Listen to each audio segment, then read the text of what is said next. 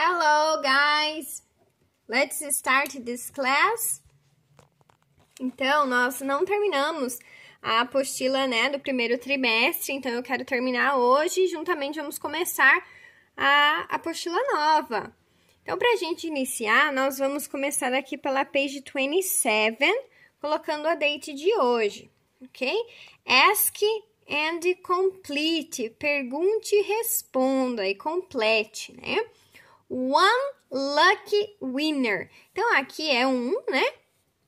Ganhador sortudo. Então, provavelmente eles estão em algum lugar e deu o cupomzinho, né? Para ganhar esse SUV aqui, que é esse carro aqui que se chama SUV, né? SUV. How do you spell your name? Então, lembra que eu falei para vocês que é comum pedir para spell o name?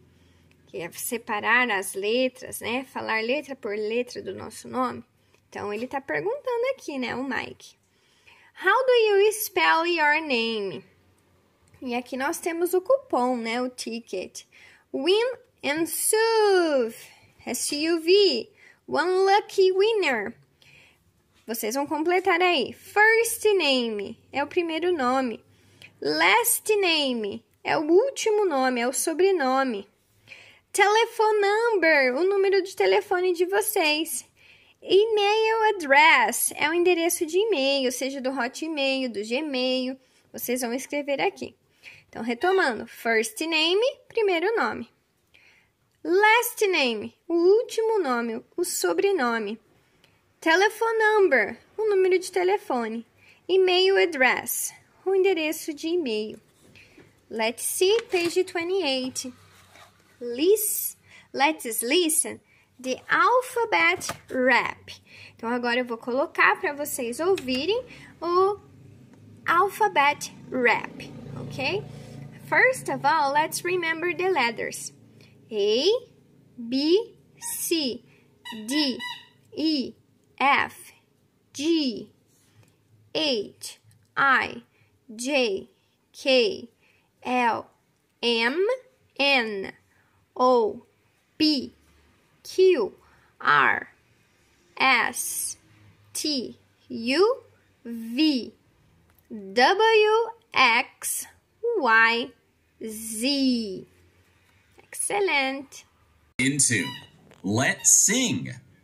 The alphabet rap. The alphabet rap. A, B, C, D, E, F, G, H, I, J, K, L, M, N, O, P, Q, R, S, T, U, V, W, X, Y, Z. A is for apple, B is for ball, C is for car, D is for dog, E is for eat, F is for father, G is for gold, H is for horse, I is for eye, J is for juice, K is for kid, L is for love, M is for mouse, N is for no, O is for old, P is for pet, Q is for queen, R is for robot, S is for sheep, T is for toy, U is for umbrella, V is for vet, W is for whale, X is too hard, there ain't no words for it, wait, X-ray, yeah, Y is for yellow, Z is for zebra, yeah. Wow, it's very cool.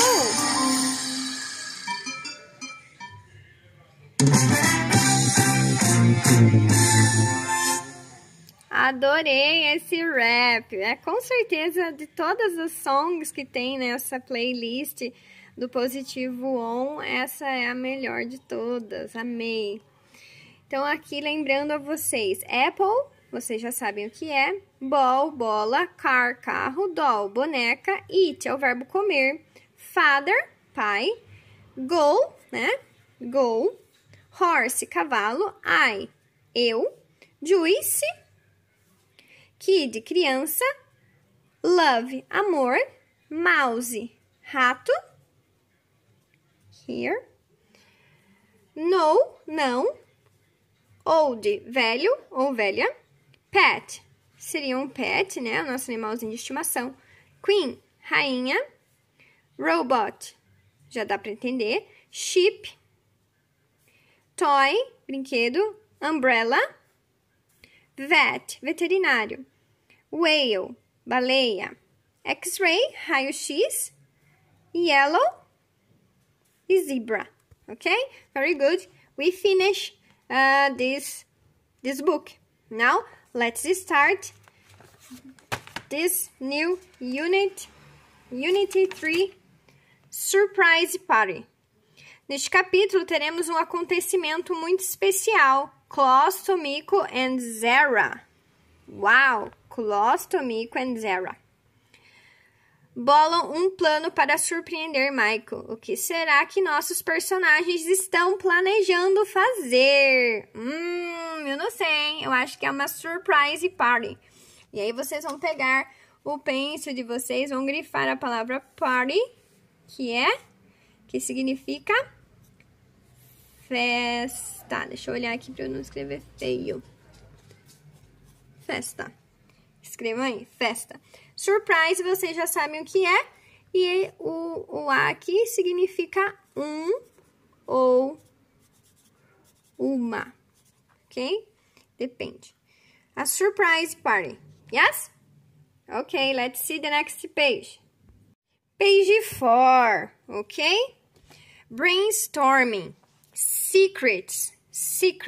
Segredos. Se na prova a teacher perguntar o que significa secrets em português, segredos. Você costuma guardar segredos ao preparar surpresa? Sei não, hein? Será que vocês conseguem? Let's listen this text. Então, hoje, a teacher vai pedir uma coisa bem especial para vocês, tá? Valendo uma notinha, todo mundo vai ouvir várias vezes esse texto, tá?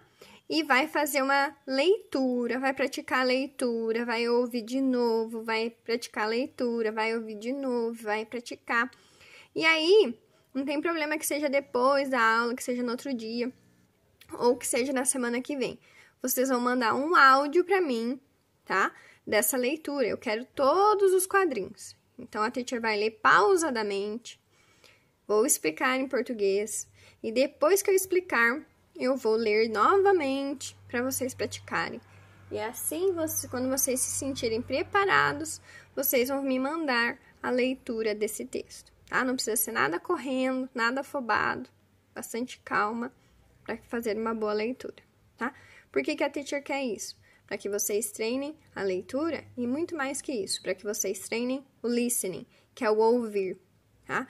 Meu ouvido precisa estar preparado para eu ouvir e entender o que está sendo dito. Girls, Michael's birthday is next week. Let's do something. Garotas, o aniversário do Michael é semana que vem. Vamos fazer alguma coisa. Oh, his birthday is in June, then. O aniversário dele é em junho, então. Yes, it is. We can buy him a present.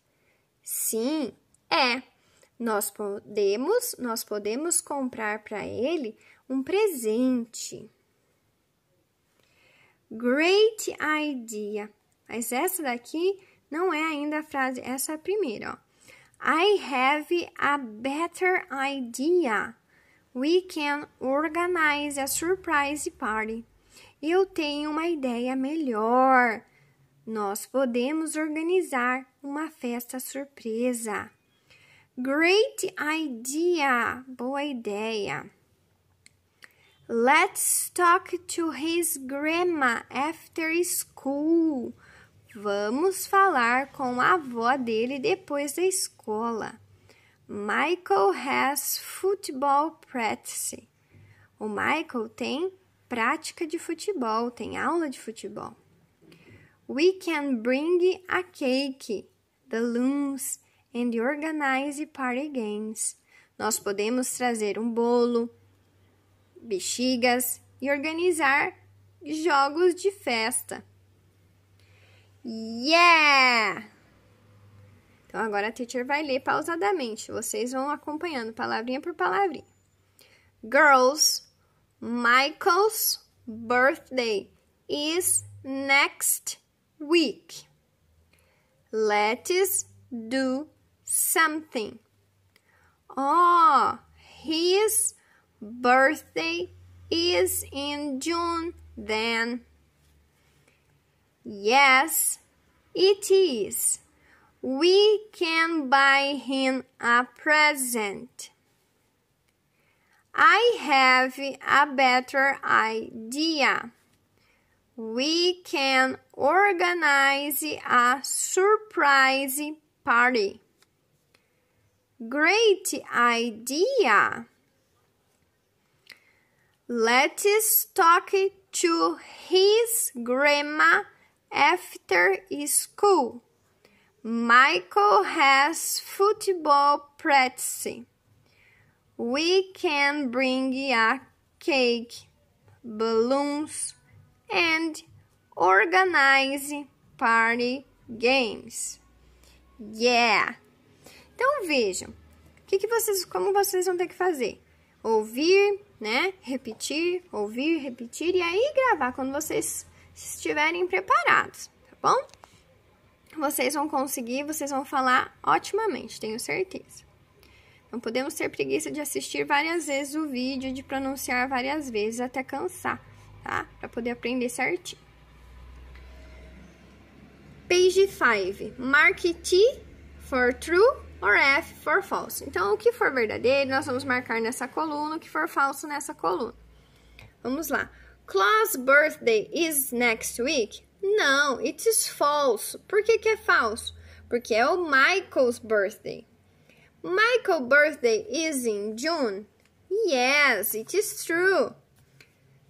Tomiko wants to buy him a present? Yes, it is true. Verdadeiro.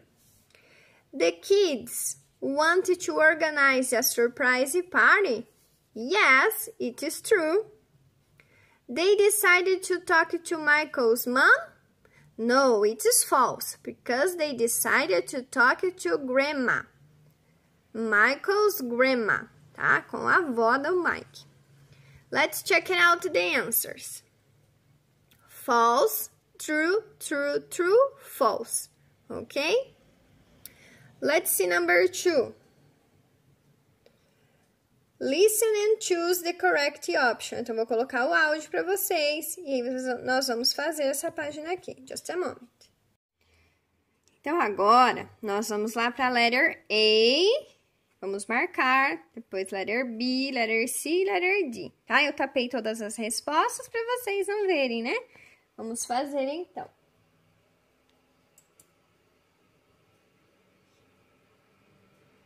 Listen and choose the correct option.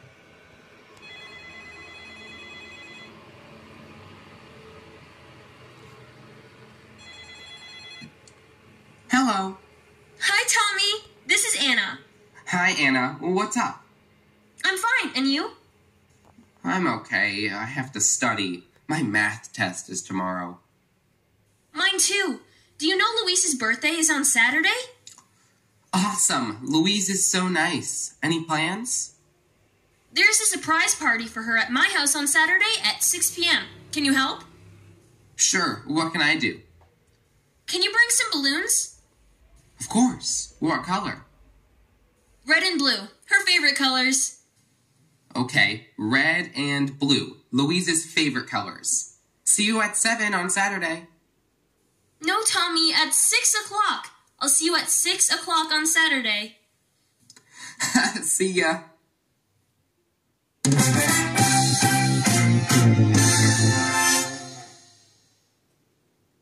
Então, agora que nós já ouvimos, nós vamos ouvir novamente e ir respondendo.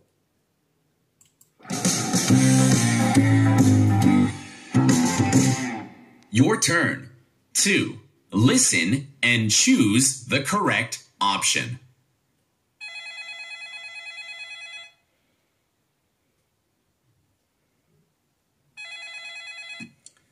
Hello. Hi, Tommy. This is Anna. Hi, Anna. What's up?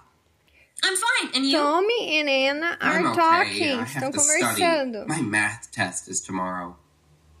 Mine too. Do you know Luisa's birthday is on Saturday? Awesome. Louise is so nice. Any plans? There's a surprise party for her at my house on Saturday at 6 p.m. Can you help? 6 p.m. Sure. What can I do? Can you bring some balloons? Of course. What Tommy color? needs to bring Red and blue. Her favorite colors. balloons. Okay. Red and blue. Louise's favorite colors. What color? See you at 7 on Saturday. Red and No, Tommy, blue. at 6 o'clock. I'll see you at 6 o'clock on Saturday. 6 o'clock. See ya.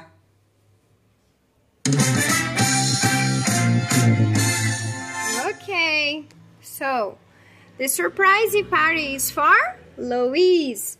The party is on Saturday at 6. Tommy needs to bring, ele precisa trazer balloons.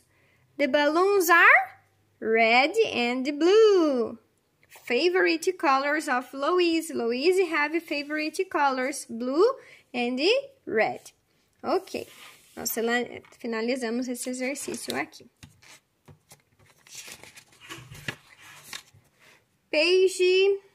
Page 6, we have months. Read, listen and repeat. Então, nessa unidade, nós vamos aprender os meses, tá? Então, vamos lá. January, February, March, April, May, June, July, August, September, October, November, December, tá? Nós vamos ter que aprender a escrever todos esses meses, sim, porque eles são importantes para a nossa avaliação, tá? E aí, nós ficamos com a pergunta: When is Michael's birthday? In June. It's next week. É a semana que vem. Quando é o aniversário do Michael? It's next week. É a semana que vem. In June. Alright? What about you? When is your birthday? E aqui vocês vão escrever o month, tá? Pode ser January, pode ser February, pode ser May, June, July, August, September, October, November or December. E nós paramos aqui, então. Então, vocês vão me enviar a foto da page 6 com o mês. Vão me enviar a foto que vocês realizaram a page 5. Também vão me enviar a foto que vocês realizaram na apostila antiga, a page 27, tá? E o vídeo valendo a notinha, o vídeo não, o áudio desse texto valendo a notinha, então, pode ser mandado hoje, pode ser mandado semana que vem, contanto que vocês pratiquem para mandar, tá bom? Por hoje é só. Bye, bye!